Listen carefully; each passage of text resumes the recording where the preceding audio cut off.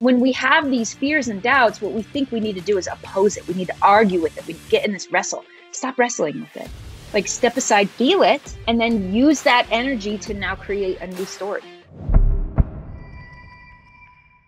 So welcome to the Entrepreneur Podcast. We have a special guest here, Katie Richardson. Katie is a woman of many talents and a personal friend of mine. I've known her for many years. Amazing person, just amazing in so many different ways. Always positive, always lights up the room, always has like the highest vibration, so like just a great person in general. So Katie, welcome to the podcast. Adam, so good to be here. I'm super excited to have this conversation. You and I always have the best conversations because you ask great questions. And today I think we're going to share with people, this unique perspective of design thinking and how it can really help somebody in their business. Maybe first you could start off with kind of like your story, kind of your background and how you came to be where you are now. I'm kind of this unlikely entrepreneur. I was a design student who just really, really liked making things. And in particular, I liked solving problems in a really unique way. I wasn't trying to be unique, but I like solving the real problem and not kind of the surface problem. And so design student, met my husband there. We were having kids, a couple of years after being married. And I could see how this design skill set that I had developed in school and also combined with kind of some innate natural gifts and talents of mine, it wasn't being fulfilled necessarily at home. And it's not to say I wasn't doing great things with my kids. I was, and very present with them and loving being a mother. But I could see how there was this piece of me that wasn't really being stretched anymore. And that was kind of, I don't know, disappointing, I guess. And so I'm at this children's boutique with my kids, couldn't afford anything in the store because we were living off of one income at the time. And I was feeling really uncomfortable being there. And I was about to leave. And I was uncomfortable because I couldn't afford anything in there. Like, it was like $50 baby shoes. I can't afford that. And I was about to leave, and this woman kind of stops me. And she said, "Where'd you get all this stuff?" She said it in like a really kind of aggressive tone too. And I was like, what do you mean? And she points to baby shoes, a baby hat, a blanket, a baby carrier that I was using. Literally everything that I had sewn myself. It was my own design. I'd made it on my mom's 1962 Bernina sewing machine. And so I was a little shocked when she pointed everything that I had made. And I said, "Oh, you like this stuff? I made it." And she was like, "You made this?" And I said, "Yeah, I'm kind of a designer." And she said, "Oh, well, I want you to make that for me." I'm just like, I'm immediately like, walls come up and I'm like, "Can't you see my 2-year-old and my infant? Like, clearly, lady, I don't have time to make all of this for you." And so I'm like fumbling around trying to say those kinds of things to her. And she said something to me, Adam, that I really feel has totally transformed my whole life, right? It was one of those inflection points where God placed somebody in my life in that moment. And she said, "Look, I understand that you're really busy right now, that you have your hands full. But someday these kids are going to be in school full time, and you're going to look back and you will wish that you had done something with these gifts and talents of yours." When she said that, I could not deny the truth of what she was saying, because I had kind of been feeling it in the background, right? Not necessarily verbalizing it, but I was like, dang it, she's right. And it was the first time where the way she even worded it, gifts and talents, like I knew God had given me those gifts and talents. And yet to go pursue a business to me was also getting in the way of my God-given responsibility of being a mother. And so in my mind at the time, the two seemed very incongruent. And she pointed it out in a way that, like, your gifts and talents are not being developed in a way that they could be. And that I could not deny. And I was like, okay, she's onto something there. So I go home that night and I'm telling my husband this silly story. "Oh, this woman said something really funny to me at the store today." And I share it with him. And because in my mind, again, it's not possible to do it all. And he was like, "Katie, she's right." And I'm like, "She is?" "Yeah, you need to do something about this." So long story short, Adam, I started a business, and I started manufacturing first on a small scale, but manufacturing products that I designed. And I figured it out. And along the way, I started running into what I was afraid of, which was, maybe as this business grows, I end up destroying the things that matter the most to me, right? Because I could see how Mean Mommy was showing up by 10 a.m. and like the little time that I was supposed to have with my husband, now I was like staying up late to work on my business, not necessarily have conversations with him and spend time with him. So I could see how it was starting to do what I was afraid it was going to do. And I'm at this new inflection point where I've actually started to build the business. It's working and it's growing very rapidly. And I'm afraid that it's going to destroy my life, the things that matter to me. And in that moment, I'm like, the kids are asleep. It's late at night. The dishwasher's running. I'm sweeping the kitchen. And I'm in this internal battle where I want to keep building my business. I have that desire, right? Because there's things about me that are being fulfilled within that responsibility that just aren't being fulfilled in my other responsibilities. And I don't want to let that go. And at the same time, I don't see how the two work together. And in that moment, I had a new thought. And I think by now you can tell I'm a woman of God. And I get in these wrestles with him. And I'm just like, look, I hear you telling me to pursue this, but it doesn't make sense. And I don't see how it all works. And I'm trying to find somebody who proves that it's all possible, that I can be a successful wife and mother and woman of God and a successful entrepreneur. And because, listen, he placed all those desires in me. So what the heck? I'm just like in this wrestle with him. And I had a new thought in that moment, which was, Katie, you don't see the model, the woman who proves that it's possible for you to do all of those things, but you don't need her because you know design. I've taught you creation. While you might not see her, you can go create her. And in that moment, Adam, like I was set free. What I didn't realize is I was trying to be who I thought I was supposed to be. And that version of Katie was incongruent with this woman who was building a business. The two didn't match up. And God said, set that down and go be the woman that I've created the potential for you to be and go create her. And I started to realize that more than going and building a business or even building a family, right? What I needed to do first was create the woman who had the capacity to accomplish these things, who had the capacity to make these difficult decisions in a critical moment in time, and who had to make the decision to live her values in a way that maybe looked different than any other person I'd ever seen, right? So that ultimately led me to building this business, which ended up becoming a multi-million-dollar international business that got featured on the Ellen Show, Rachel Ray Show, Today Show. I've been on the cover of Entrepreneur Magazine and, built this up to a significant size while raising kids, right? I had my fourth child in the middle of having all of this.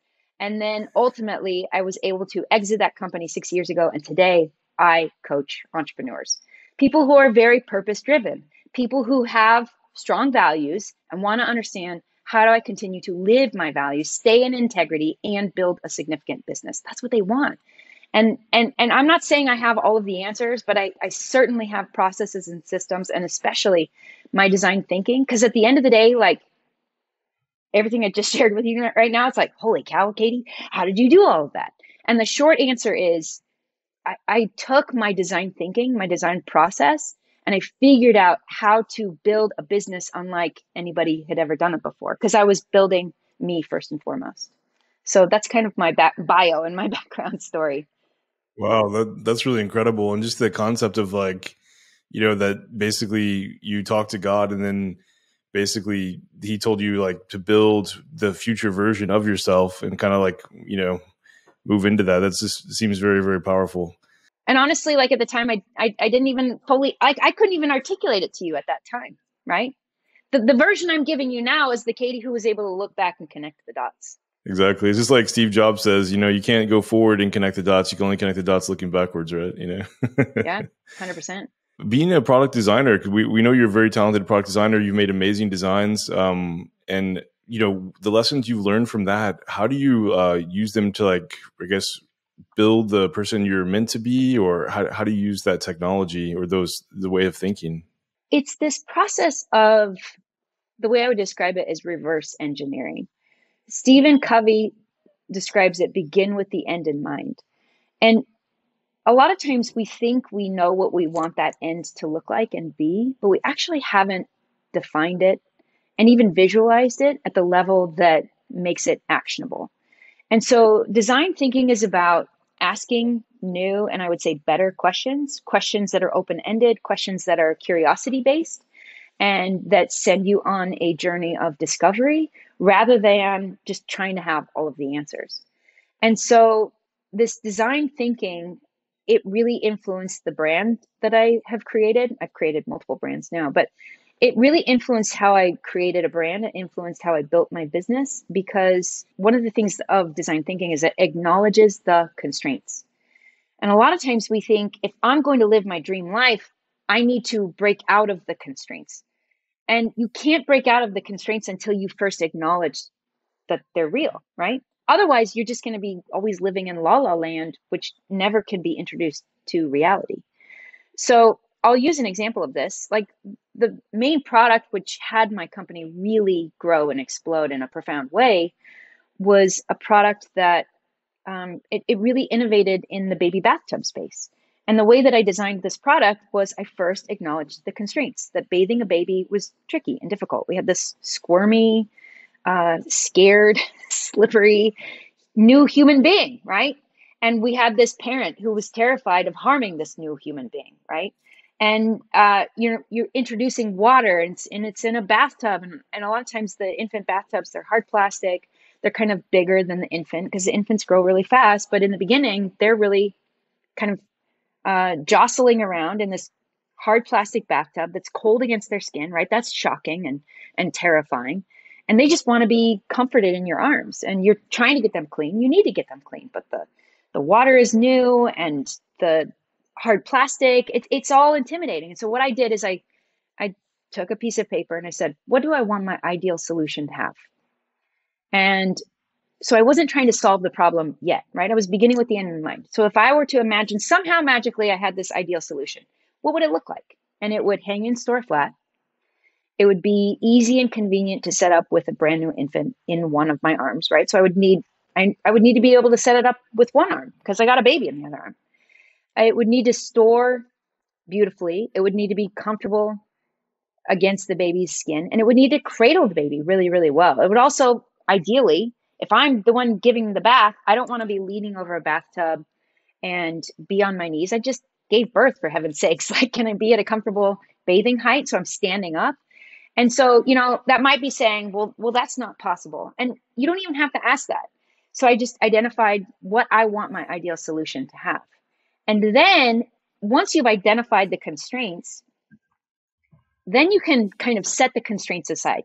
And you go into this new place where you're like, okay, let's dream, let's play, let's have fun. Let's think of crazy, wild, silly ideas. And that's where you go into this new place of not possible, right? Dreaming, imagining, playing, having fun.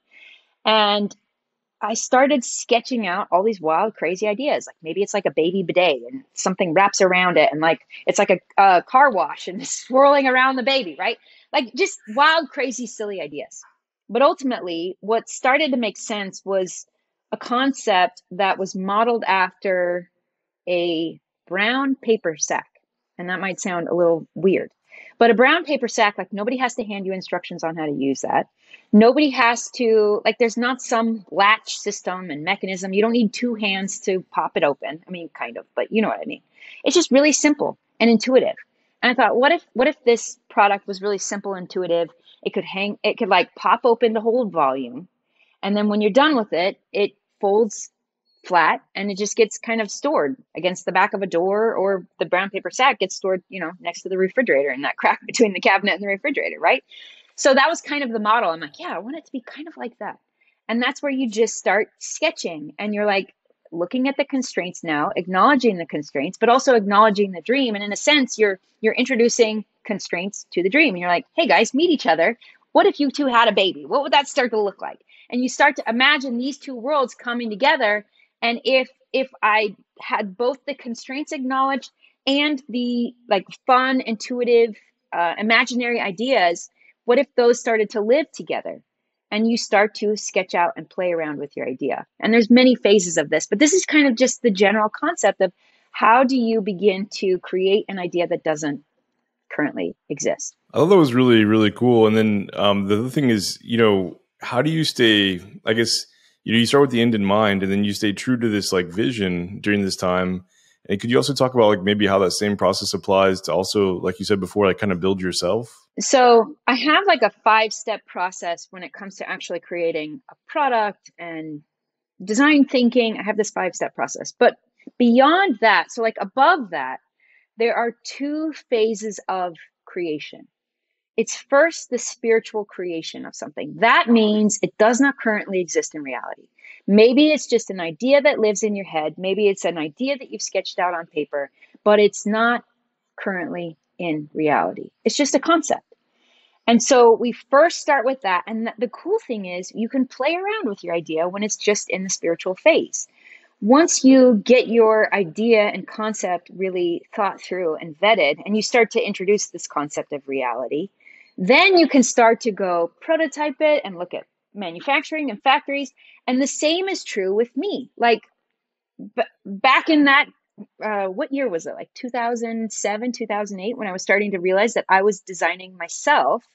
I literally was, this might sound really funny, but I knew I was creating myself to be a woman that I couldn't see externally. And I'm a very visual person. And I was like, I need to start to know her and see her and like feel like she's real.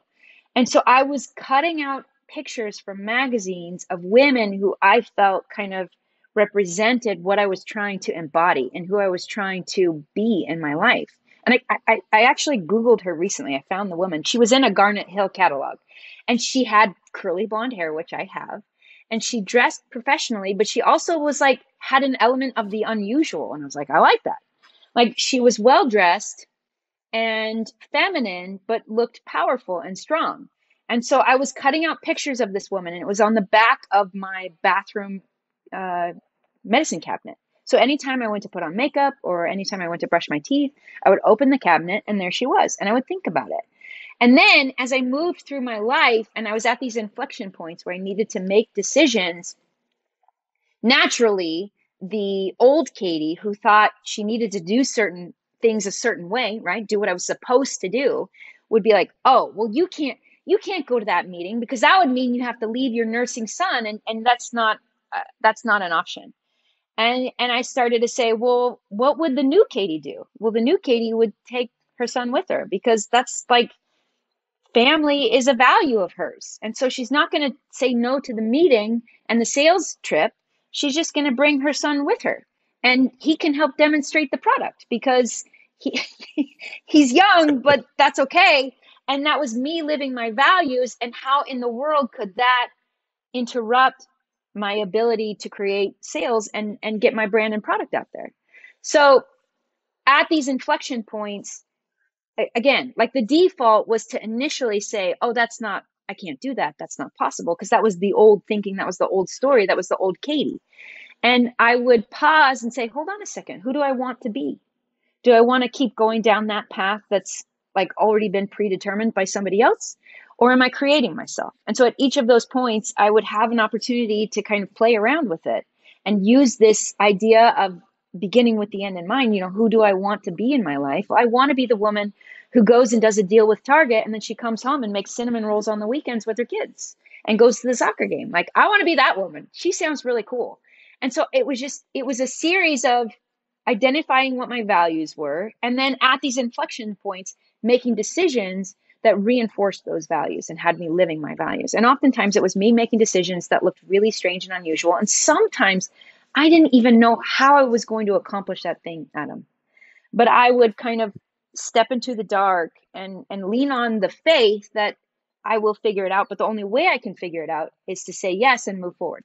Wow, that's awesome. And then to hold that faith, that seems like a really critical factor, is to believe that you can become this woman and that, you can become this thing that you're desiring. And it sounds like even just like the fact that you would see her every day in your Madison cabinet also just kind of reinforced that, like, hey, this is where I'm going, eyes on the prize, or, you're focused on the destination, Yeah.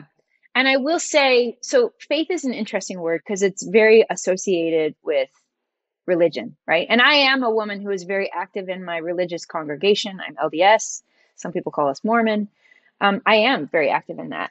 And I have learned that faith is more than just this belief that God has my back, because I do believe that. It took me a while to get there. But Faith, it's a willingness to step into the unknown. That to me is faith. I'm making a decision. I am moving forward and walking into the dark. I don't know what the answers are. I don't even know what's in there in that darkness. But I have the faith that I can figure it out, right? And so faith is a belief in self, it's a belief in God, it's a belief in the ability to figure things out, and then attaching that to action, which also requires courage, right? I have this faith which then gives me the courage to make a decision and move forward and step into the dark. Wow, that's awesome. I just we have a lot of people in our community that are medical entrepreneurs, and a lot of them are women that basically have stepped out and they said, "Hey, look, I want a better life. I don't want to be on call every third day. Don't be working at the hospital." And, many of them the stories that we hear is just it's really horrible. Like they can't pick up their kids because they don't know when they'll ever get off. That kind of thing. And so if someone was listening to this. And they were just having trouble, like maybe even, having that faith. Is there something that you might tell them or something you might say? Totally. So I shared that story of the store owner who wanted me to make products for her in her store. And the thing that I immediately had resistance, right? I immediately pushed back. But the thing that helped me move forward was I didn't know, she was basically inviting me into a new direction and to kind of exit the path that I was on and to move into a place that I'd never been before. And I didn't know what was down that road. And that was really intimidating and was what was kind of causing some hesitation. But what I did know, Adam, was that if I continue down this path of doing what I, quote, am supposed to do, what others tell me I should do, that feels hollow and empty. And that she was right. Someday I would regret that that the Katie of now didn't do something to set the Katie of the future up for success and to put her in a position that I desired. And so while I didn't know where this new path led, what I did know is I'm not okay living with that regret. And so that has become a tool that I have used in my life, because when we're at these inflection points, stepping into the dark is often the least fun, safe, exciting thing to do, especially when you have kids, right? And you have this responsibility. It can almost feel irresponsible to go do that thing that you are desiring to do. But it is also, I would even argue, maybe even a greater irresponsibility to continue to live your life on a path that you will regret someday. And maybe you're even regretting it now, right? And so can you utilize the pain of this future regret that you might feel someday? If we were to go into the future and look back, are you going to feel regret that the you of now did not make a change? And that is the tool that I used then. It's a tool I still use today. And yes, I live on the hill in a beautiful multi-million-dollar home overlooking the beaches of Puerto Rico, homeschooling my 4 kids. And ultimately, Adam, how did I get here? It's by these decisions that I've made at these inflection points where I'm am I okay continuing to go down this road? And look, not that long ago, I was not living my values. I was in too many ways, I was comfortable. And we were living in a neighborhood that we've lived in a really long time, in this house that we had made our own over 10 years. It was amazing. Beautiful yard, beautiful detached studio. Things were really good in my business. And I was guess what? As a family, we value adventure. We are not living our values. And within a matter of weeks, we made a decision and literally packed and left. And we moved to Puerto Rico in a matter of 2.5 weeks. And it's been the best decision of my life. And it was one of those inflection points where it was okay, I could continue to go down this road that is very clear. It's well lit. I know where that road leads. And life kind of popped open the door to a different path that was dark and unknown. And I did not have any of the answers for how to make that happen. But I knew that I wanted what was down that unknown road. And so when we get at that place, we have to attach it to action. We think we make a decision and we're trying to make it happen. And listen, if I'm honest, I thought I had made a decision that I wanted to move 2 years ago and nothing was happening. It's because I wasn't attaching it to action. So if you're in this place where you feel like your life is not where you want it to be, and you're doing the things that you should and supposed to do. And you see also how it maybe isn't benefiting your family. It's not comfortable to kind of choose the new unknown path, but the you of the future is really going to thank you. And you have an opportunity, like, our power is not in the past. Our power is not even in the future. We can utilize and leverage the pain of the past. We can leverage this projection of the future. But the only place where you have power to transform any part of your life is right now, today. So we can say, man, I wish I was like Katie and I'd started this thing 15 years ago, 20 years ago. But guess what? Like, you have today, and you can start making new decisions starting today. Does that mean you need to like pack your bags and move somewhere? No, that doesn't necessarily mean you need to make some big life altering decision like I did in that moment. Those moments are rare, but you can start making decisions today to choose to be that woman that you look into the future and you're like, I want to be that woman. You can start making decisions to be her now. And that is ultimately this process of creating self. It is looking into the future, saying, who do I want to be? And then coming back into your present moment saying, okay, where are my decisions and actions incongruent with that woman I say I want to be? And how can I make a decision right now, today, to be her? And you pull her into your reality. It's wild. It's so exciting and exhilarating and terrifying all at the same time. Man, that is beautiful. I think that's absolutely really, really true. And I would also just want to say, like, maybe you could speak to the fact of, regarding children and like family, because a lot of people, they're trying to balance the two. And then there's so many people I know that have so much promise and potential, and they get caught in maybe what would best be described as like worried about what other people think about them. And, like maybe even their community thinks about them. If they work too much, then they're a bad mom, or if they don't, show up to a certain game or something or a certain event, then, that's, irresponsible. Could you talk about like just how to kind of break free from that? I've been there. I was the world's best people pleaser. And I was working so hard to make everybody else happy. And the sad truth is, at the end of the day, I didn't even know who I was anymore because I was living my life to please others. And when you can start to ask the question, what do I want? Which, by the way, that when I first started to ask that question, I was terrified. I was like, I don't know.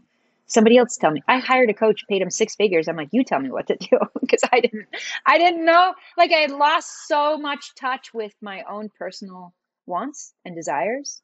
So like, if you're in that place, I just want you to know I've been there too. And I totally understand that. And I resonate that. You have to start by telling the truth, which is living life according to what you think other people want. Is it ultimately serving you? Is it ultimately helping you get what you want? Is it helping you to create the life that you want, not just for yourself, but for your family? And, in a lot of ways, entrepreneurship has been a really great vehicle for me to kind of break out of the expectation that I had allowed my young mind, because ultimately that's it. Like, it's my young mind looked at life, looked at what my parents were teaching me, and looked at even what my faith and my religion, how I was interpreting that. I still believe a lot of the same principles I was taught at a really young age, but my mind kind of created a story for what that was supposed to look like for me in my life. And I was trying to line those things up. But ultimately, that was not congruent, and it was actually at direct odds with what internally, like the infinite me, wanted, which was to grow my talents, which was to be seen around the world, right? Like, I wanted those things and I was afraid to admit it. So you first have to tell the truth. Like, are you living your life trying to please others? And is that getting you what you want? So if you can start by telling the truth, then you can start to say, well, if that's the case and it's not serving me and I don't want that long term, then what do I want? That's where you start. And you start to just on your own. And I would say, get out of your head, meaning get out a piece of paper and start writing it out. It's going to scare you. You might start writing things that you've never said out loud before. And you might even hesitate to even write it out, because what if so-and-so sees it? What if my neighbor sees this? What if my mom sees it? What if my spouse sees it? And listen, how do I know that? Because I've been there, right? But you've got to get out of your head and start seeing with your own eyes what you're wanting inside your heart. Because right now it's just like this general feeling that's undefined. and you've got to get it out and see it so you can take action on it. That is awesome. That's amazing, Katie. One of the questions I always, I guess I remember one time when I first met you and Ben, I remember there was a time where I forget exactly what it was, but like something negative had happened. And I was just so impressed because you like flipped it and you turned positive like immediately.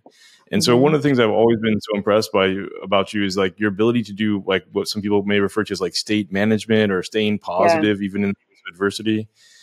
Could you talk a little bit about that and maybe some of your own personal practices to stay yeah, positive when things are maybe not going your way, yeah. I was actually just talking to somebody about this morning. There is tremendous power in being positive and to like kind of see the bright side of things. At the same time, I think it's important to not ignore the opposite, right? So when we have negative thoughts, when we have fears, when we have doubts, our tendency, we would think, oh, I need to ignore those. I need to shove those down and stay focused on the positive. And I would say what my approach has been is it's just a little bit different, but it is a powerful distinction. I see feelings and emotions, they're almost like food, and we have to metabolize them. If we don't, then we start to get constipated essentially with all of this anger and frustration and hate and resentment. You need to metabolize those things. How do we metabolize them? We actually allow ourselves to feel them. And let me give you an example. When I first, so I started a podcast 4 years ago. It's called What's Working Now. And when I first started it, I was doing these interviews with people, which is what you do when you have podcasts. And I'm interviewing this one guy who he had reached out, wanted me essentially to be a client. And I responded to him and I said, I appreciate everything that you're sharing. It's a no for me. And I didn't ignore him, right? I acknowledged him. I acknowledged what he was trying to do. And I told him no. A couple months later, I was speaking at an event. He was in the audience and he came up to me. He was like, Katie, I reached out to probably 100 people like you. And I got a few yeses, but no nos. You were the only no. And he was like, I felt something in that moment. Like it was amazing. And so like this is how we met. So I end up interviewing him on my podcast. And the purpose of the podcast is not for me to be the expert. He's the expert. And so I'm asking all these questions. I'm like diving deep into his expertise. We're having this incredible conversation and we're about to end the conversation. He said, hold on, can I say something to your audience? I said, sure. What are you going to say? He goes on and on and on. This almost gets me emotional now about what an exceptional person I am. He was like, look, Katie sits here and she interviews all these experts, but you need to know she's the expert. And what this woman has done and accomplished, not just in her professional life. Can you tell it matters to me, Adam? Yeah. Like, he saw me and he saw that not only I had built this multi-million-dollar international business, but I had done it in a way that allowed me to be with my kids, that strengthened my marriage, that strengthened my faith. He was like, this is unheard of, because he's a guy who helps people who have exited their companies invest their companies. So he sees people at that inflection point, and I was different. I was very different. And so he's just like pouring into the audience to make sure they know that Katie is a really exceptional human being. So it was really nice. It made me emotional, even though it was super unexpected. And I hopped off. And what happened on the backside of this, Adam, was really unexpected. The next morning, I'm, post exercise, I'm showering, I'm getting ready because I have another podcast interview. And in this moment, my mind starts to attack me. And it's saying things like, you're not who he thinks you are. You're not that exceptional woman. That you've had major failures that nobody knows about. And you're hiding things from people. And you're like, there are truths about you that are lurking in the shadows that nobody knows. And you are a fraud. This is my mind saying this to me. And I'm terrified. So what do I want to do in that moment? I want to ignore it. I'm like, I want to oppose it. I want to shove it down, be like, no, I'm not. I'm something amazing. I'm something special, just like he told me what I was. But I know this principle to be true. If I shove it down, it will stay there. And I like build up this pain body, as Eckhart Tolle calls it. And I don't want that. I don't want that to be disrupting my life and influencing my actions and decisions in the day. I want to metabolize it. How do you metabolize it? You open yourself up to it and you feel it. And so I did. I'm standing there in my bathroom. I'm like, and I wanted to push it down and ignore it. And I was like, no, I'm going to feel this right now. And terrifying, right? The overall thing I was going to feel is that you are a fraud. And I remember like standing there and like kind of rolling my shoulders back and up and projecting my chest out and even like turning my palms forward. And I was like, I'm going to feel this. It was terrifying. I thought I was going to die. Like it was like I was standing on train tracks and there was a freight train coming at me. And it was like, get off the tracks, Katie. And I was like, I'm going to feel this right now. And I feel this like really scary negative vibration. It started at my feet and it like starts to consume my whole body. And it's scary, Adam. It's like really scary. And I'm looking at my watch and I'm like, you got an interview in like 7 minutes, girl. Like you need to process this fast. And I knew that moving your body helps you kind of like metabolize it. And so I like finished putting my mascara on. So I was all ready, but I'm still feeling all of these things. I run outside and I hopped onto the trampoline and I just started jumping. And I was like, okay, I felt this. And I was like open to it that I'm a fraud. I felt it and I was open to maybe that is true. And I jumped until I only had like 2 minutes left and I get off the trampoline. I'm walking across the grass, across my yard towards my studio. And I felt amazing. I felt like the most undestructible person in the world. And I was so excited to step into my next interview. So I didn't even necessarily know like what the new belief was, but I did know I was not a fraud. Like that had passed, that train had passed and I was still alive and I had survived it. And it was no longer inside of me. It was no longer weighing down my shoulders. It was no longer having me in this internal battle of like trying to not believe that I was a fraud, but trying to do this expert interview, right? Like I had processed it and it was gone and I was on to the next thing. And by the way, to finish this off, when you do something like this, you create this space within you for a new story. If we don't intentionally create the story that fills that space, life's going to fill it in with a default, which probably is not going to get you what you want. So long story short, on the other side of that, after I did my interview, I made a decision on who I am. I'm not that fraud, right? And I felt that I was open to it, but it passed and I'm like, it's not there anymore. And I'm the real deal. Like I'm Katie Richardson, get out of my way. That's the kind of thing I filled it with. Man, that is awesome because so many entrepreneurs, struggle with what's called like imposter syndrome, or some people might call that. And I mean, just the fact that you're able to deal with it in 7 minutes and then go do a podcast interview is very impressive. So, yeah, because people struggle with that for like years. Totally. And I would say stop wrestling with it. Like the more, and this is like a law of physics. We see this in Tai Chi. The more that you oppose it, you're actually strengthening that opposite belief. So if you can stop being in the wrestle with it and step aside, it like with a Tai Chi master, he gets in the ring with like a giant piece of metal, right? Big, strong man. You get the small Tai Chi master getting in the ring with a big, strong man. You can YouTube this, by the way, and you can see it.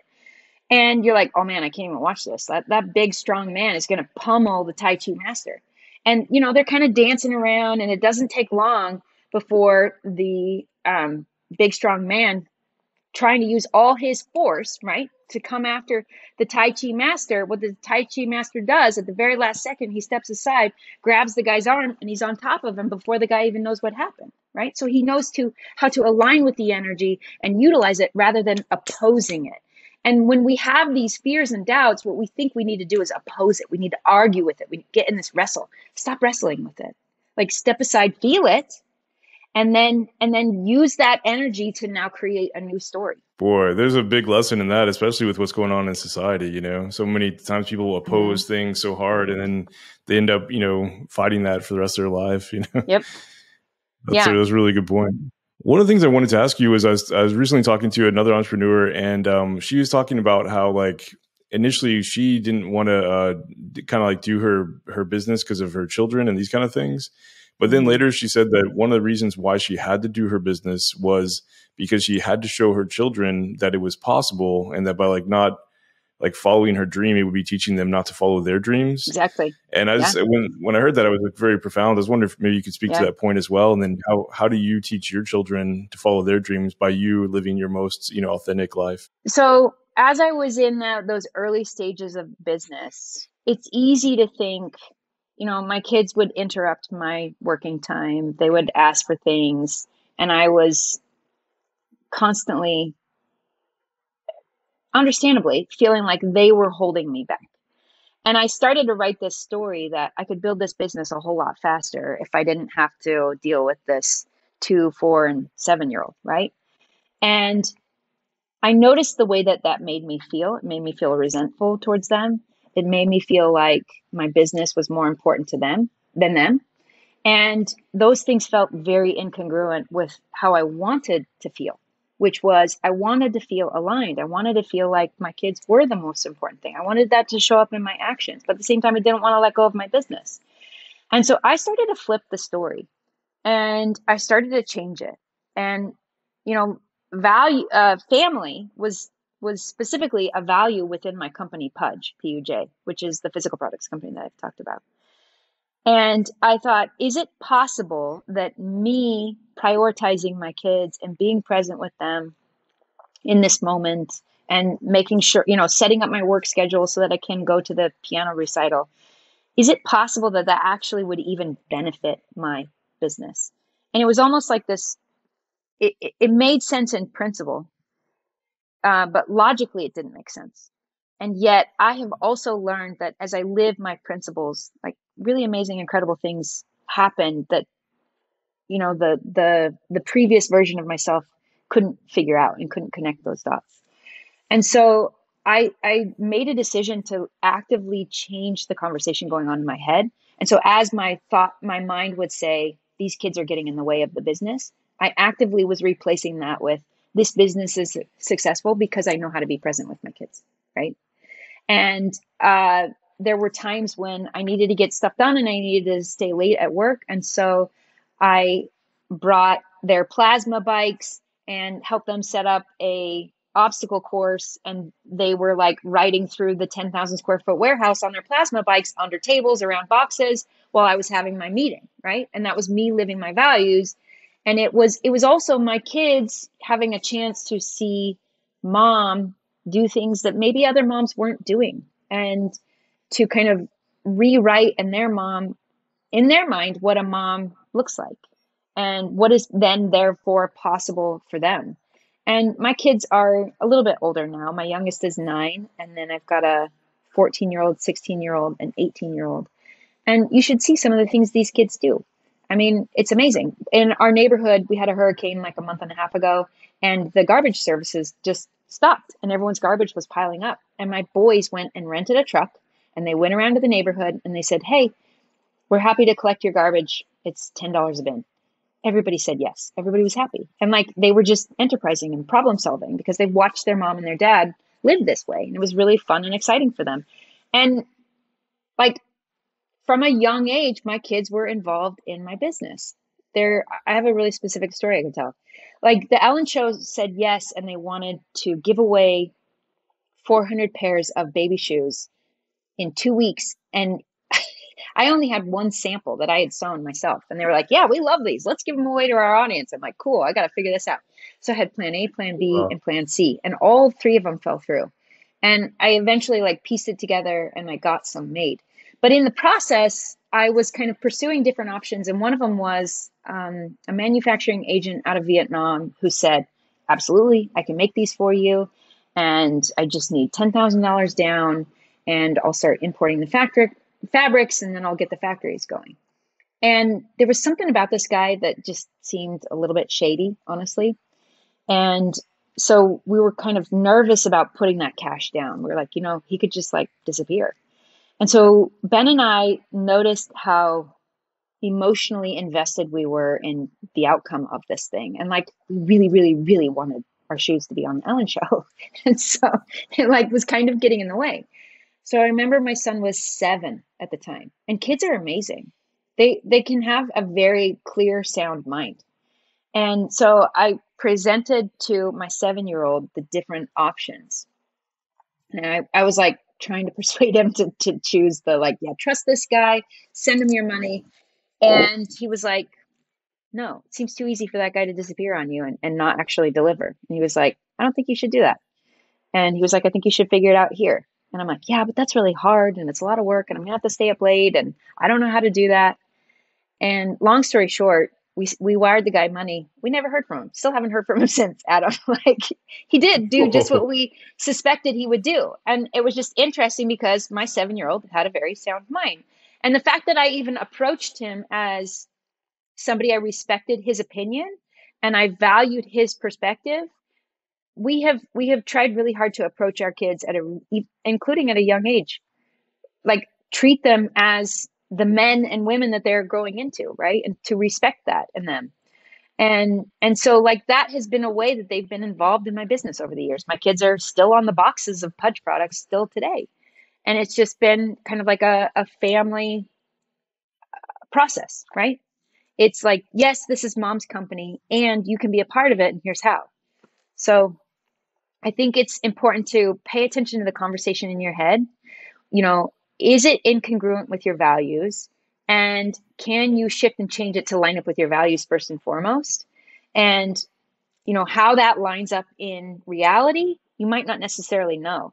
But I feel strongly that we can, when we align with our values, new possibility opens up for us that we didn't see previously. Wow, that's amazing. And I love the fact that, it's so true. Oftentimes, like children have such a good insight. They do. They don't get emotional about it.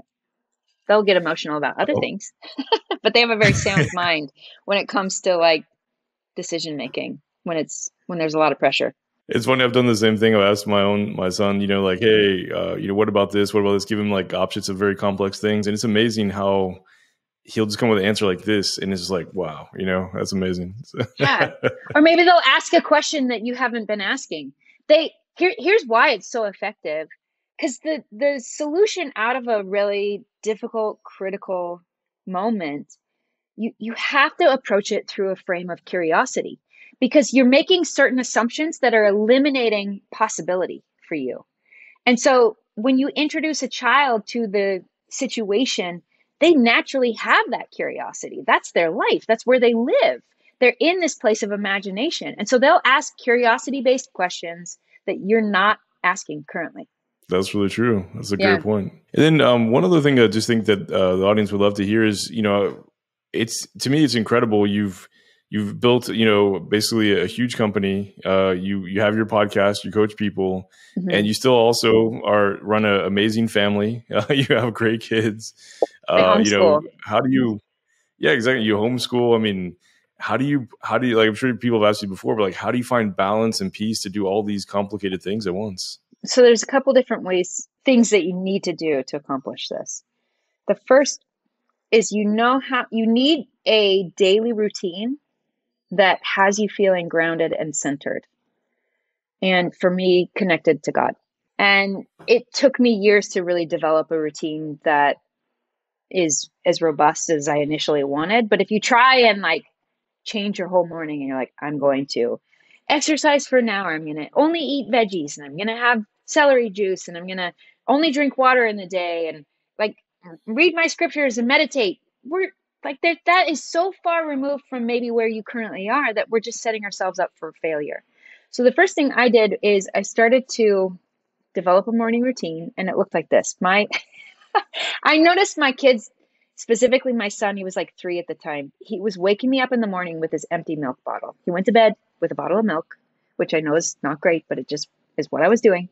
And then he would wake up in the morning, take his empty milk bottle, crawl out of his crib, come into my room. He was holding onto the nipple of the milk bottle and he would sling the plastic bottle into my forehead. And he would say, "More milk, mommy, more milk." And I would slide out of bed. This is how I was waking up in the morning. I would slide out of bed. I would shuffle into the kitchen. I would pour some milk, fill up the bottle, and I would hand it to him. And I would go slide back into bed. But then I couldn't go back to sleep because I was awake now. But then I was mad at him.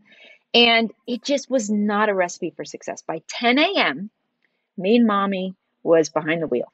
And she had zero patience and she was mad at everybody. Why? Because she'd been reacting to the world.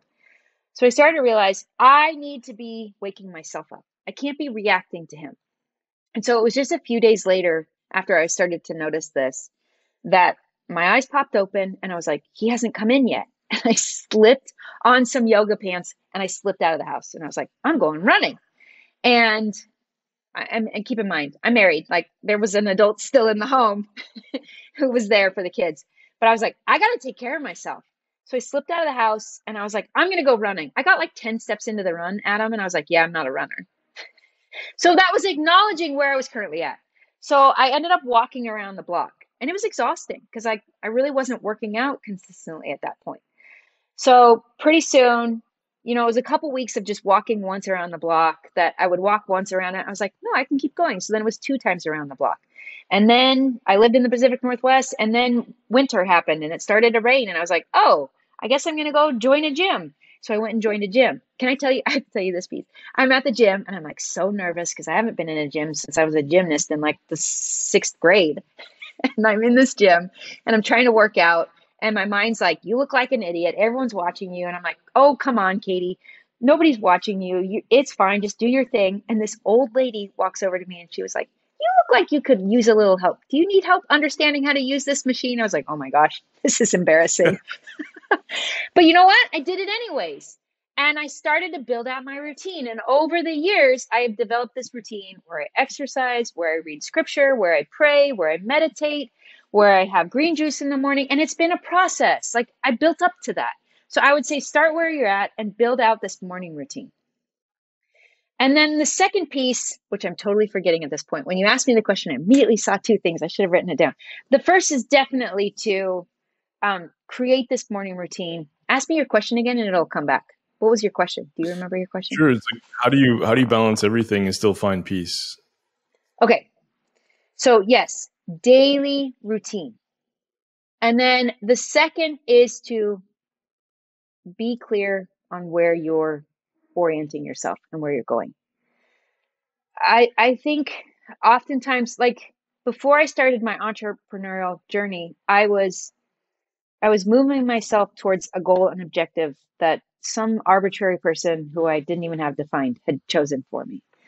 And that can very quickly become meaningless and not fulfilling, which is what it was, right? I was doing what I thought I was supposed to do. So the other piece of this, to have peace internally, we have to make a decision on what it is that we want.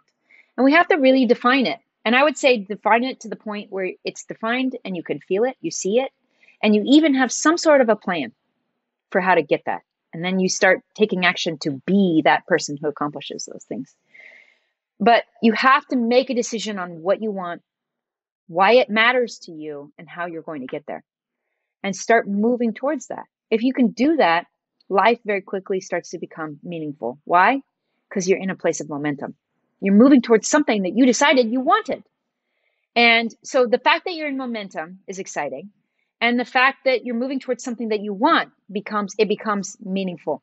And like the third piece of that is you also want to be making money. Those are the 3 M's. You want to be making money on the on the way too, because that unlocks so much opportunity for you. Well, there's this one last piece. I had guilt and shame for so many years about getting help, specifically like hiring a nanny, hiring help in my home, like hiring a cleaner. And I kind of reached this ceiling of where I could get to and where I could go. And I started to see how, even though I was doing all of the things, I was in a constant state of frantic energy. I was frantic all the time. And when I finally said, what if hiring a nanny helped me be a better present mother? And what if hiring a house cleaner helped me be in a better state with my kids? And what if even, and by the way, Jennifer was the one who introduced me to Instacart. I was like, what if I allowed Instacart to be an amazing assistant? And like, yeah, I paid $50 more for my Costco groceries.